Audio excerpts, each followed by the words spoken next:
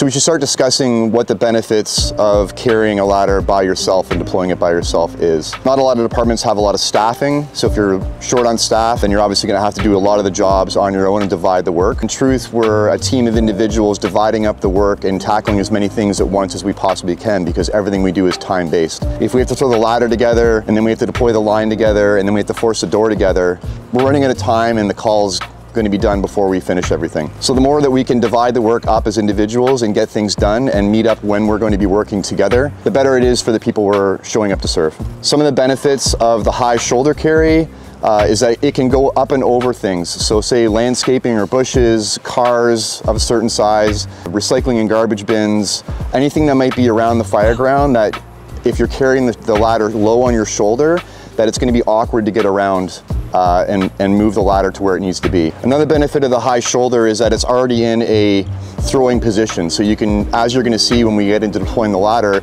you can use your momentum walking forward to actually help you deploy the ladder up, as opposed to just muscling it up. If we're carrying the ladder together, we do need to communicate back and forth with where we're going and what we're doing. Whereas if you're carrying it by yourself, you can have a plan in place, and if you have the skill and competency, you can just get the ladder where it needs to be and throw it up, which actually will end up being faster. One of the main cons that I've heard about the high shoulder carry is that it blocks your visibility. So on that one side where you're carrying the ladder, it could potentially block your vision to the one side. Luckily, ladders have openings in them, and you can actually angle the ladder down or a ladder up to look around, say if there's any blind spots like you would when you're driving an apparatus. So we should start off by getting comfortable with how the ladder would feel picking it up by ourselves, and also where the balance point of the ladder is. That's really the key to all of this, is balance point and momentum. So the most basic pickup to get used to the balance point and get used to how it feels on your shoulder and building up your strength is to lay it fly down. You've got a flat surface and we have the bed towards us. All you want to do is flip it onto its beam. Your balance point on the 12 rungs of the ladder is obviously going to be, close to the 6th rung. Now from this point, you can then lift it onto your knee. So just using your hands under the top rung, just lift it onto your knee. You can stabilize it. We're not in a rush at this point, right? You're just getting used to how the ladder feels and how it balances. And then I want to go onto my shoulder from here. So I'm going to lift it from under the beam now and turn my body and face the direction of the butt of the ladder, because when I throw it, that's the part that's going to be going to the ground. So go onto your shoulder, and you can see the ladder's already started to sort of balance on its own. If you're farther back, standing up from this position might be a bit awkward with the ladder down. What I recommend is you pull it, the ladder will right itself. And then I can position my feet to stand straight up like a squat, like a one-legged squat. Put the butt of the ladder on the ground to stabilize it. Hold on to it, grab the bottom of the lower beam, lower it onto your knee, and lower it onto the ground. Second pickup, once you're comfortable and you've worked through that 3-stage, you feel like you're getting more confident and you're getting stronger, is actually one of the pickups you could use on a fire scene. If you set up for a RIT or fireground operations, you have a ladder out, it's flat on the ground as it is. This is one that you could actually do by yourself. All we're going to do is, again, flip it bed towards us on its beam. Now from the tip of the ladder, we're just going to lift it onto our right shoulder. We're going to walk towards the middle, slowly and pulling it towards us.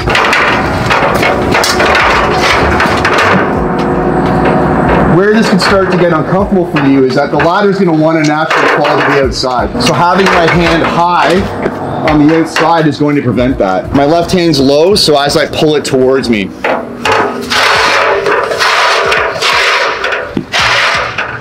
And if you can get it far enough up your shoulder, eventually the ladder is just going to right itself.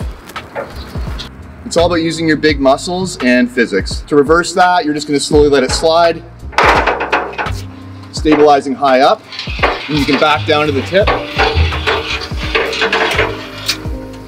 place the ladder back on the ground. If the ladder's coming off the truck, a couple things to consider, I guess, as a driver. Always park your apparatus far enough back from a truck that has ladders sliding out of a compartment, so they actually have room to pull the ladder out and shoulder it and deploy. Parking too close, you're going to completely eliminate the ability for that ladder to be used on steam. One of the benefits of coming off the truck is it's probably going to be pretty close to your shoulder height. You may have to squat down if you're a little taller, or lift it down on your shoulders slightly if you're a little shorter. But you would want to slide the ladder out to that balance point of around the 6th rung. Get your hands in position and then walk forward until you feel the ladder clear the bed. Now I'll talk about flipping the ladder onto your shoulder. People can argue, well, it's a parlor trick or it's a parking lot trick, or let's see you do that on the fire ground. Really, my approach to it would be, if you're super confident and comfortable with it and you can do it, then why not use it? The other way to approach it is, even if I get really good at flipping it and having it on my shoulder, I'm just building competency and comfort with the ladder and my strength. You can start with it, fly down and bed up. We're gonna bring it towards us. When you're grabbing the ladder, only grab the top rung. You don't want to be grabbing down lower on it. It stretches your hands out and you don't get a full grip of the rungs. What I want to try and do is get the ladder flat on my legs in sort of a squat, a very like stable athletic position. I'm going to use my legs as much as possible. Grab high on my left side, that's the direction I'm going. This is going onto your right shoulder. Obviously you're gonna have to reverse all this for going on your left. And low on my right hand.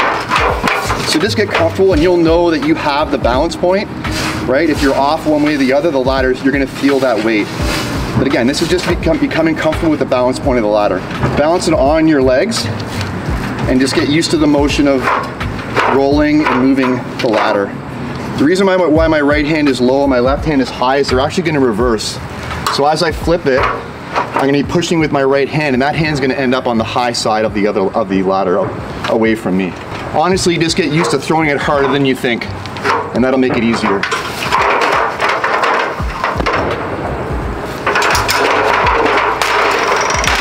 So from the ground in one motion, fancy tricks, you know, if they're not the fastest way of doing something, obviously they're not what should be used. So again, if it comes into your competency, your strength, your confidence, and your ability to actually play it out with a pack on in real life. So another technique for picking it up would be having it on its beam and literally picking it up in like a clean and jerk kind of motion, where you're using the momentum and your strength to get the ladder moving and then stepping underneath the ladder into the balance point. Again, coming with comfort and strength, confidence. You'd have to work up to that to eventually be able to do that on scene with a pack on. So get strong doing it like this, and then constantly be trying to make things more and more difficult and realistic for yourself. Then that translates to actually effective work on the fire scene and confidence that you'll be able to use it in these situations. You know where that balance point of the ladder is. If you grab too low when you go to pick it up, it's going to want to fall down.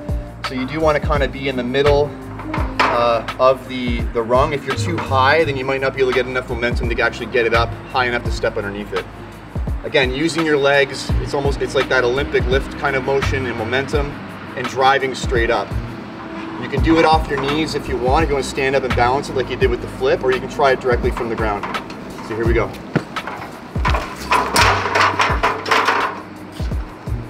So one of the big things to consider is using your momentum. A lot of people, when they go to throw the ladder, they'll actually stop and then throw the ladder.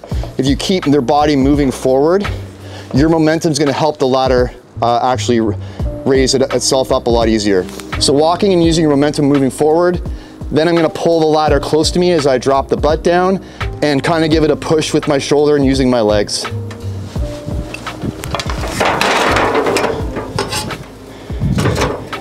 So hand position once the ladder is on your shoulder, obviously a little bit that's going to be dictated by the length of your arms, but ideally I want to have a hand right beside my ear, my head a little bit higher up to keep that ladder stable this way, and I'll stretch my one arm out. And why that's going to become important is when I go to throw it, I'm actually going to pull the ladder closer to me, so to bring the butt of the ladder as close to me on the ground as I possibly can. Again, you want that nice balance point where the ladder is sitting on my body and I'm not using my muscles to keep it from falling backwards or falling forwards. If you do need to go around corners, it's obviously flexible where I can lower the butt or lower the tip to get up and over things. So there is flexibility in the carry. Some reasons why you would want to become comfortable with beam raising the ladder is that you can't always depend on having the ability to flat raise it.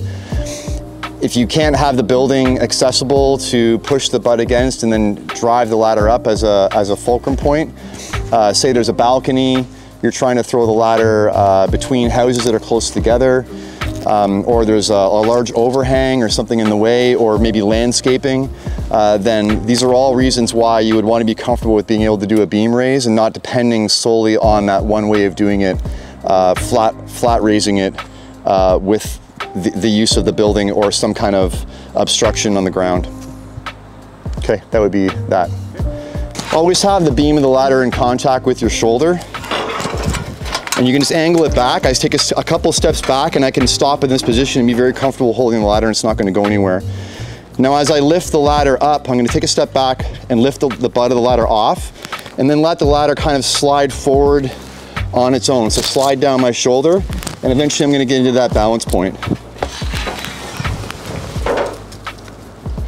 Now we can start talking about how to control the ladder while we extend it. I've seen people have their foot on the outside of one of the butts of the ladder. I'm not necessarily a fan because I think it might lead to its ability to twist on me. I like to have my shin in the middle of the bottom rung. And then how I'm stabilizing it when I grab the halyard is with my elbows on the beams. So if anything goes wrong with the ladder and I'm close to the building, I can just lean in with my elbows and put my body weight on the ladder and that's going to push it into the building. If my elbows stay high as opposed to coming down low like this is going to allow the ladder to go over my head. So the higher my elbows stay, the ability for that ladder to fall back over my head is limited. And you can see here, I have control over the halyard, not pulling down on it, but pulling back towards myself. I have control over the ladder in that way too. Getting comfortable with throwing ladders is just literally throwing a lot of ladders and having it actually go off balance on you and getting more and more comfortable with how the ladder behaves in certain situations or when you handle it a certain way. So obviously this is nice, solid, flat, easy, stable ground. Again, if it's uneven, there are a number of things that can be used to stabilize the ladder to make up the gap. If it's on a off-grade cribbing, I've seen a Halligan used. This is where you're on scene, you're going to be getting a bit creative or maybe making a decision of can you ladder that window and do you have to have access somewhere else. But given how flat the ground is now here, so throwing it on its beam with the bed beside me and with that allows the halyard to be immediately accessible. So as soon as the ladder is thrown, I can start to raise it. If it's thrown the other way, the halyard's going to be on the inside close to the building, and I've seen obviously the technique of people supporting it from the outside so it doesn't slide, which is great, and leaning the ladder in and pulling the halyard from here. Now some limitations on that are you don't necessarily have a really clean look at where the ladder's going, and with the bottle on, the back of your helmet's going to be hitting the bottle and I can't really look up. So again, one of the benefits of this position is I'm able to look up and see the actual windows or the obstructions of what I'm going to be raising the ladder to. So when extending the ladder, really the pull is kind of in this location here. If I do big pulls and I'm allowing the ladder to come back, or especially if there's wind, right, the ladder is going to want to go over my head. And I'm obviously limited as how high I can go. So you kind of want to keep your elbows on the beams at all time as you raise. So my elbows are always in contact. Lowering, just extending it, keeping my elbows on the beams and my shin in that middle of that rung, and just letting it slide.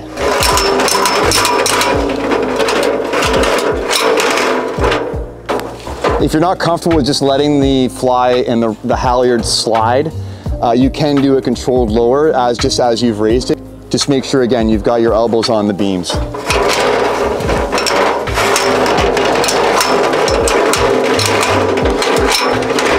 You know, a valid argument for this is if we're lowering the ladder, then there's probably not an urgency to get the ladder down, so why not just take the time to lower it more controlled?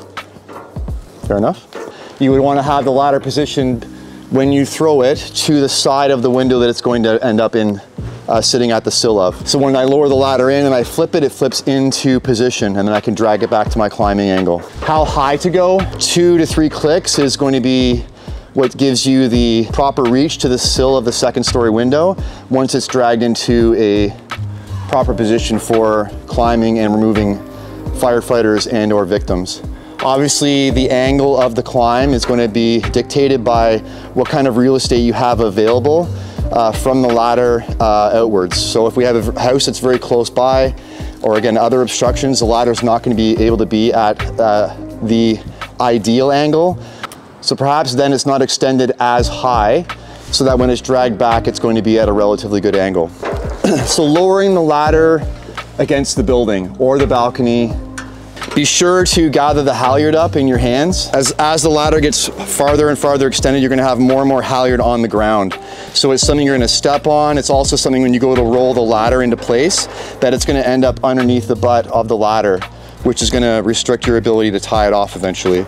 Once you've thrown it in position and you've extended it, have the habit of gathering the halyard up in your hand as you're gonna operate the ladder. You can lower it by the beams. Again, I have my shin in the middle of the bottom rung to keep it from sliding back as butting the ladder by myself, and I can lower the ladder in with the beams like this. The same way to pull it back out, I can pull it by the beams. You can do it by a rung or 2 rungs, lowering it in and out. And you can also use the halyard. So having the halyard tight, and I can just ease the ladder against the building. The next step, once you've extended the ladder and you have it against whatever you're going to be laddering, then we want to roll it into fly out so we can climb it. Again, I mentioned gathering the halyard up in your hand. And as I roll the ladder, I always want to be conscious of pushing the ladder into the building to keep it stable. Again, on slippery ground with some wind, the ladder is going to be more likely to move on you, especially as it gets extended more and more. The higher the ladder is extended, the more unstable the ladder is going to be. So push the ladder into the building. I want to step my foot in the direction that I'm rolling the ladder, pushing into the beams, and I want to roll it into my body. Now I have control over it with my leg and the center of my body. I can actually let go to show that my body is actually controlling the ladder. This allows me to switch hands. So I've switched hands and just passed the halyard to that hand to keep it off the ground again, to keep it from going underneath the butt of the ladder. And I've switched hands, still pushing, and then pushing it into the building.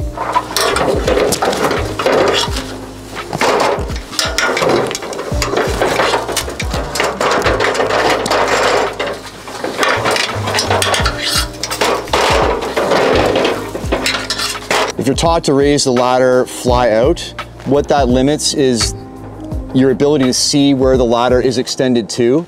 You would need a spotter on the other side to be able to then dictate to you when to stop extending the ladder so it's at the proper height. My back is also to the building. I'm not looking where the ladder is going. And again, with that control I have, if I have an issue with the ladder coming back over my head, I don't really have anything to push it into. I feel like I have less stability and be able to control the ladder. Whereas if on the other side I have my elbows controlling the ladder towards me and I have the building to push it into if it's unstable. So another reason why I kept the halyard gathered in my hand was not only to keep it from going underneath the butt of the ladder while I move the ladder into position, is now also I'm in position to tie it off. Depending on your department or your region, they may be very, very strict about you tying the halyard off before any firefighter climbs the ladder. In truth, if the dogs are locked properly, the chances of the ladder sliding in this case are very, very small. 2 ways of looking at it. Once the dogs are locked and it's pulled to the proper climbing angle, again, everything is down to seconds in this job. The firefighter can be gone, right? They're up the ladder, they're in the window, and then once they're gone, that allows me, then I have the time to secure the halyard as a second safety. A lot of academies or departments will teach tying the ladder off to the beam, one side or the other. I guess you could have some arguments either way. The halyard to me in the middle, tying it off just with a clove hitch in the middle of a rung, keeps the halyard out of any of your feet stepping on it as you come down as a trip hazard. Just passing it directly through, so you're gonna pull the halyard through, pass it directly down, around itself, so it bites on itself, and then it comes back in and through on itself again. That's gonna be your clove hitch. There's gonna be a few ways firefighters tie this. It doesn't matter how you get the clove hitch done. It just matters that it gets done properly and in an efficient manner. So we're gonna treat the edge of the building now as a sill of a window. So you wanna have the tip of the ladder at the sill. If the ladder is sticking into the window, there's some argument like, well, you would be very easy to be able to sweep a hand up and you'd be able to feel that the ladder is there. The downside with having any of the ladder stick into the window is that then if you have to remove a victim or a firefighter in their full gear out of the window, it's a lot more difficult to bring them up and over the tip, which makes it much more of a dangerous transition. So to bring the ladder back and drag it back, you can lift it by the beams if you want, right? Both beams, or you can hold on to the rungs and lift it up. And again, I'm in control of it and just and just drag it back. So that would be the rungs. With the beam, I feel like I can look up straight, just lift the part of the ladder and bring it to the sill. Obviously now when it's in position, it's gonna have to be tied off or butted at all times if someone's going to be up or down the ladder. So the discussion around proper climbing angles, so in any kind of textbook you're gonna read, there's that 75 degrees or 1/4 of the working height of the ladder, you know, stepping onto a rung and, you know, having your arms straight. There's all these ways to check the climbing angle of the ladder, which again, may seem ideal in this kind of setting, but on the fire ground, like I talked before, how much real estate do you actually have, right? So you might want to ideally have a ladder at a certain angle and you just don't have the room. A good way to assess whether the 75-degree angle is something that you like is if you have the ability to do some bailout training and you're a come down head first kind of person, then get on a ladder that's at a 75-degree angle or steeper and come down head first and see how you feel. Bringing that ladder down to say, I don't have a protractor on me, this is like 60 degrees or whatever it is, the number doesn't matter. You can see if I extend the ladder a bit more, drag it back a bit farther, that then coming down this ladder at this angle would be a lot more stable. Also think if you're a head first and bailout kind of person, you have a pack on and all the weight of your body is forward. And if you're not someone that can do 8 or 10 handstand push-ups, and then you suddenly think with your pack on, under stress, you're gonna bail fast out a window with 2 or 3 people following you, and you're gonna make your way down nice and strong, hand over hand, with never having done a handstand before, I'd argue that that's probably not going to happen. Come down head first on what you think is the textbook angle, and then come down on more of a rescue angle, and see how you feel about it. There's discussion around placing ladders in different positions for different purposes. It's having the tips into the window for access. It's at the sill if we're going to be doing bailout or victim removal for a VES. What we're always shooting for is what's most effective for the most numbers of applications. So if we have the opportunity to place it at a more exaggerated angle with the tips at the sill, you can use that same position for bailout, for victim removal, for firefighting, for clearing the glass. It does a number of things very, very well, as opposed to having them move the ladder for every single evolution you're doing, which just adds complication and time. If for firefighting, if I'm at the sill, I can be down the ladder a few rungs, all the heat is escaping up and out and over my head. For breaking a window or ventilating, which would be maybe arguably another reason why you would want to be to the side, the ladder is at an angle. I'm wearing PPE and a face piece. Right? If glass is going to be falling on me, I'm not wearing, you know, shorts and a t-shirt and flip-flops. So some glass falling on my arms or my hands or my helmet and my face piece isn't going to have that dangerous of an effect. And also with the ladder being at the angle and me standing on the ladder away from the building, the glass isn't going to be falling physics-wise towards me. It's falling straight down. So as you clear the sill and clear the window, the glass isn't necessarily showering on top of you. So that would be something to discuss with people if there's an argument about, well, glass is going to be falling onto you. So just to speak to an alternative to the leg lock, which you may be asked to pass as a JPR or for sign-offs with your department, I've seen a lot of great firefighters recently posting or offering up that your knees into between the rungs and out towards the beams is very, very stable, and I would tend to agree. In this position, pulling out towards the beams and leaning in, I can work off both sides and switch if I want to, as opposed to leg locking a certain way to work left and then having to rearrange and change your leg lock to work right. Safety-wise, the amount of movements that I have to do to bring my knees in towards the ladder, leaning in, is a lot less than having a pack on and having to step away and out from the ladder and then lift my foot up and over a rung and back through and hooking my foot. So if your legs aren't as long, you may have difficulty getting up and over the rung. If you have really big feet, you may have a really hard problem getting your foot through the rungs. So a lot of these things complicate and actually make things more dangerous of having to be away with your center of gravity back from the ladder and having to manipulate in a non-stable way to get in a position that's supposed to be safe. So as you can see, just functionally, my weight is towards the ladder. I'm pulling out to the beams. If anything's wrong, I can just lean into the ladder itself. with very minimal movement. And now I'm freed up. If someone has to come out of the window down the ladder, I'm quickly out of the way. If the ladder started to slip, you know, I'd be a lot better off jumping from here, even though I might injure myself, as opposed to being locked into the ladder as the ladder falls and crashes down on my body and my leg. So reversing the process to bring the ladder down, yes, we can do this in teams. If it's post-fire, there's not an urgency, have as many people as you want. But if you want to add this in to getting more and more comfortable with how the ladder behaves and moving it on your own, then I don't see why it's not worth you know, putting into what you're able to do. You can keep the halyards still secured, and then we want to walk the ladder back into as close to the building or close to upright as we can, which makes it easier to pull it away from the building and then move ahead to lowering it. What we can do is just start by rolling it so that it's bed out. So again, that pushing in, controlling with your body. You don't need to let go, but just show you that the body is controlling it. And then putting it in place. We've rolled it out of the window onto the building beside that, and now we need to bring the ladder down. Lifting the ladder from here is going to be a lot more difficult because the farther it's extended and the more weight, that pivot point is a lot farther back. You're going to have a lot more effort to do that. So walking the ladder into the building, you have a lot easier time lifting it away from the building to get you into that retracting position. So at this point, untying the halyard, and again, keeping it gathered up in your hand as we manipulate the ladder around, so I don't step on it, it doesn't end up underneath the butt.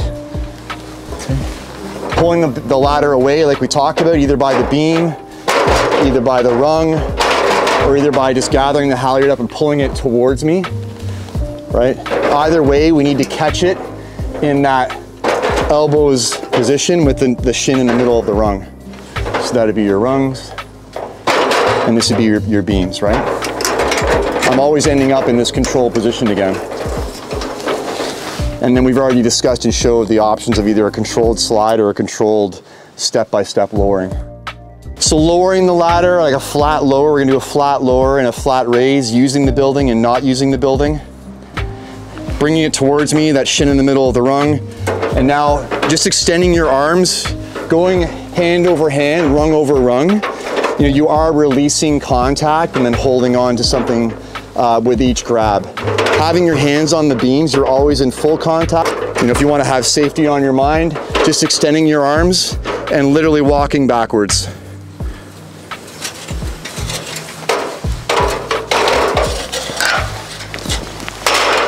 So if we do have the building accessible, I mentioned how you may have an overhang. So say in this instance, how the door is set back in from the edge of the building. So we'll do a flat raise using the actual door or the building, and that would be in a similar situation. You'll see how the ladder is then angled out when I finish. So the same as you would lower the ladder, again, using your big muscles and not having to muscle up the ladder rung over rung like this, right? If your upper body strength isn't as high, that might be a challenge. Use your big muscles and use physics to your advantage. Just leaning in and pushing towards the structure with your arms straight will get the ladder there. Now, I have to hold up high because the ladder is obviously angled the wrong way. So holding up high and grabbing a rung below and lifting it outwards from the building gets you into that position. So practicing this as any habit, you would just know, this is what I'm getting into, this is where I need to position my hand, this is how I bring it out to where I want it to be.